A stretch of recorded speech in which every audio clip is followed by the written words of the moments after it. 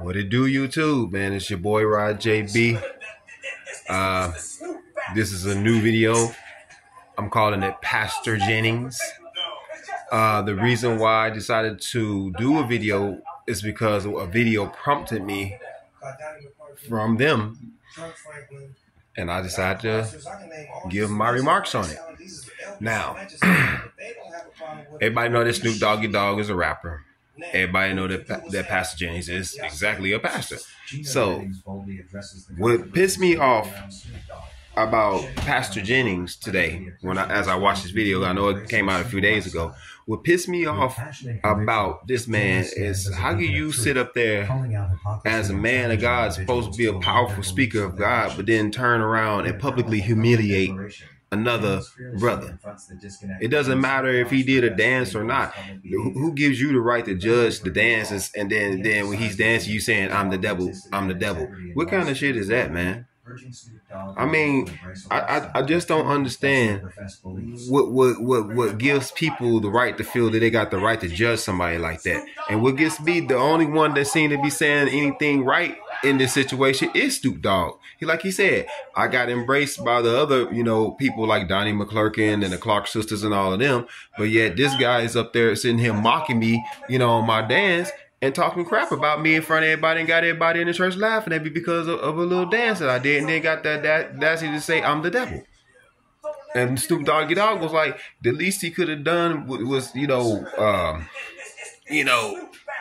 talk to him or something. It could have been done in a more reasonable manner. I mean, like he said, Snoop Doggy Dogg said, you go to church to be embraced. And yes, if I'm a sinner, then you supposed to help me, as a brother, as a pastor. You know what I'm saying? Instead, he wants to humiliate this man, publicly humiliate this man. And that's in the Bible, where it tells how people will be publicly humiliated in the last days. He got the audacity to sit there and mock this man in the middle of service, and then have the audacity to say, I'm the devil, while he's mocking him on the dance that he was doing. And Snoop Doggy Dogg seemed like he was the only one that sounded logical in this situation. Now, this was unprofessional on Pastor Jennings' part. And if it was me and I had a problem with anybody, such as Snoop Doggy Dogg or something like that, and I was in his status, I would just go talk to him personally. Why would you just sit here and publicly humiliate this man rather than just go to him and talk to him personally? You could have just went up to him and be like, hey, I want to talk to you about something, Snoop Doggy Dogg. And then you could have just sat down like a real man and had a real man conversation with him, rather than sit there and thug him out like that. Make him like he the very trash out here that's doing all the bad stuff, which he's not. He's a businessman. This man, ever since he not rap that much, stop rapping so much anymore, this man's been out here being a businessman, and you got the audacity to sit here and judge this man like that and then publicly humiliate him on top of that. How dare you, Pastor Jennings? How dare you? Did you forget about that part in the Bible? How people will be publicly humiliated? You had the whole church laughing at this man. The whole church. You better rethink some things, man, because it don't make no sense that you that big of a powerful speaker and you make mistakes like that. You could defame this man. He can end up filing a libel suit or something on you. For slander or something, not a libel suit, but a slanderous lawsuit on you. If that hurts his reputation because of what you did, you might be in for a lawsuit, man, for slander. Because you just can't get on the stage in front of a whole church congregation and then mock this man like that and think that that's just supposed to fly. What if he got on TV and started talking like you, acting like you, or something like that? Would you like that? That's not right. I had to call that video out, man, because Snoop Doggy Dogg, he might not be perfect, but ain't nobody on this earth perfect. So it don't give nobody nobody really has the right to judge anybody. The biggest judge, like I said before in all my other videos, is God. He's the only judge, the only real judge. And people need to start realizing that.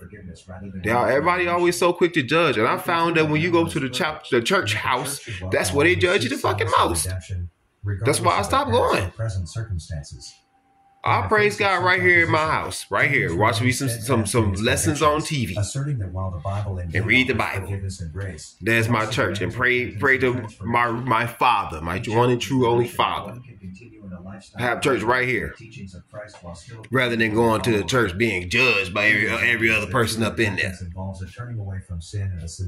He's a primary example. Pastor Jennings is a primary example of the reason why I don't go to church, because he's doing that type of shit. Snoop Dogg ain't even in the church. He wasn't even at his church, and he judging this man, mocking him in front of his whole congregation.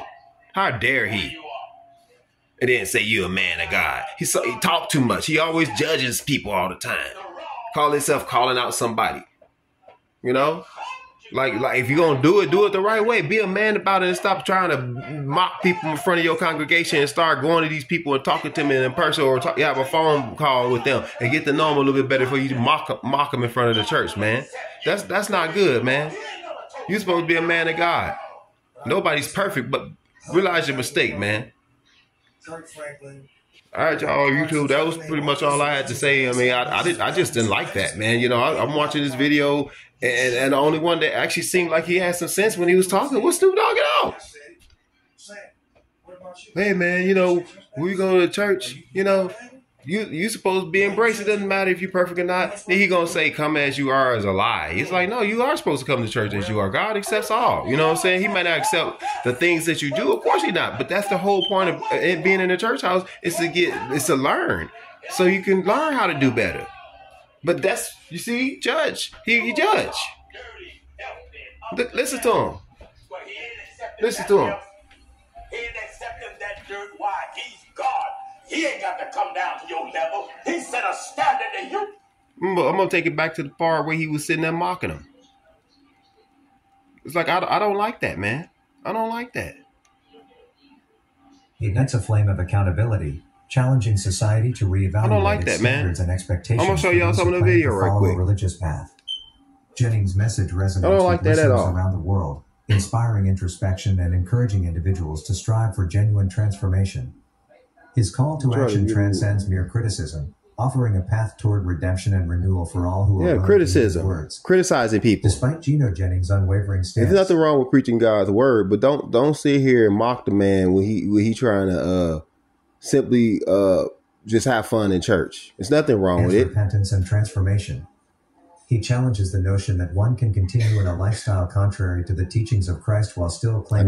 I need them to show that part I'm trying to tell you about. I'm sure some of y'all have seen this video, but for the ones that haven't seen the video, I want you all to see this part that I'm talking about. You're going to come dirty, filthy, of the devil, but he ain't accepted. Let me see. Let's see if his play is right here.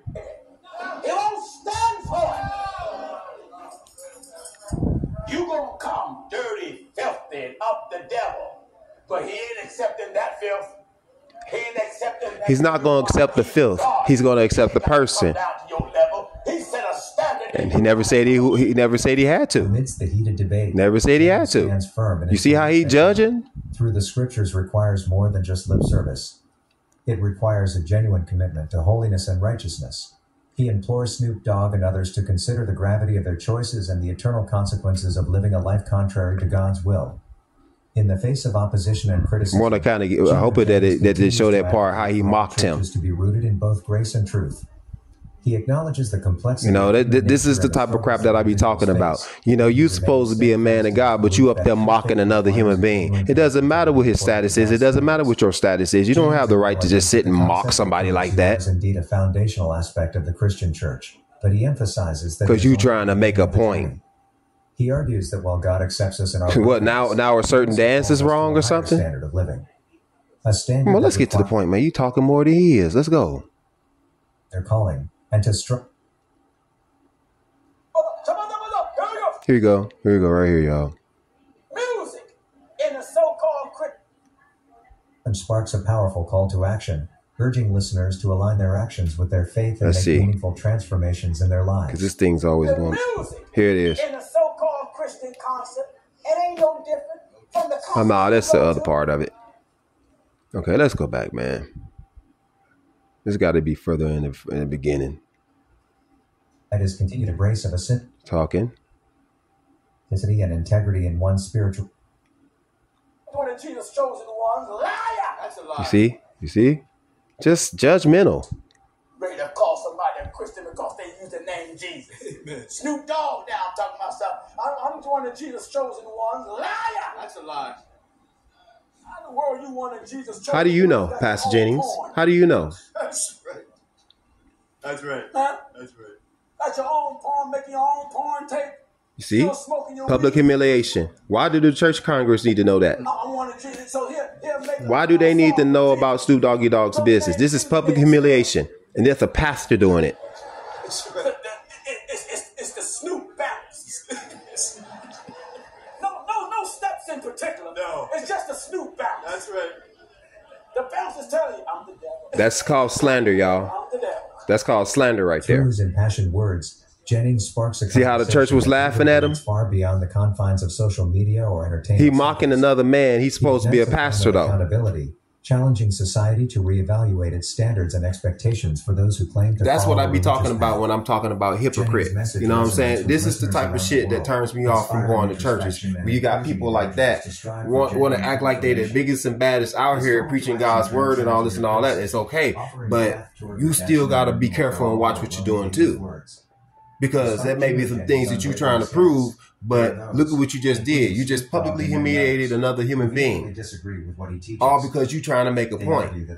God don't like that either, Pastor Jennings. That's all I want to say, y'all. I ain't about to be talking about all that other stuff today. It might be that might be a video tomorrow. So I'll holler back at y'all.